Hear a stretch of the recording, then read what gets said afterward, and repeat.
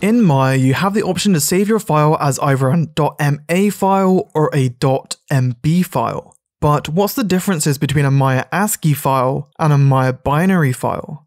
In this video, let's discuss the two file types and go over a few of the benefits and restrictions of each.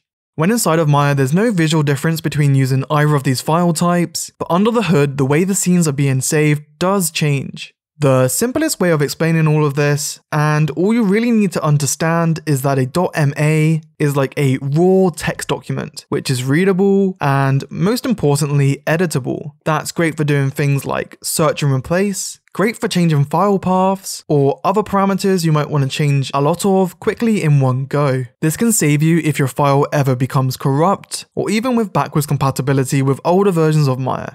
Alternatively, .mb is binary, so a numeric file, and by nature are compressed for smaller file sizes and quicker read times. This can be great for final versions of a file. For example, in a pipeline, your published assets might be stored as an MB, as you're not actively working on them anymore, and the benefits of smaller file sizes and quicker reads would outweigh the risk of corruption. Because it's basically just a bunch of ones and zeros, it's impossible to edit, so that's something to bear in mind. So that basically wraps up the bulk of what I wanted to explain. To be honest, there's really not much to it. Just remember, .mb is a compressed file which can give better performance and achieve smaller file sizes, and .ma are great for readability and therefore great for making changes from a text editor, which in some instances can be faster. And it can even save your butt if your file won't open and you want to problem solve.